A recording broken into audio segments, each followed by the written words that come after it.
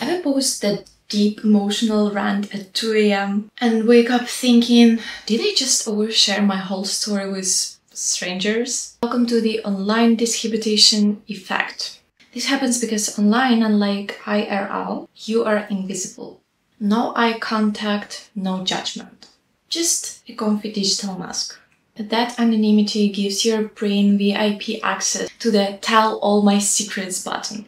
Psychologist John Suler breaks it down to 6 sneaky factors: anonymity, invisibility, delayed timing, feeling like it's all in your head, treating it like a game, and ignoring authority. It's basically the perfect recipe for oversharing chaos. And get this, Adam Johnson found that students emailed strangers 4 times more personal info than they did face-to-face. But throw in webcam and self-disclosure drops instantly. No camera, no filter.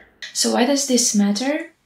For teens, and honestly for all of us, oversharing can be tied to anxiety, attention-seeking, and even sadfishing.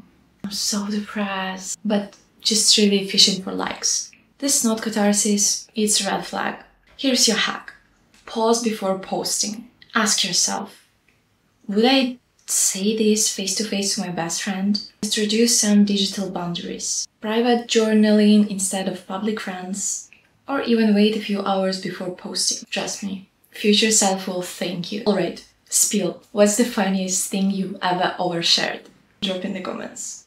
Or maybe keep it between us in real life. You know, stay witty, stay wise.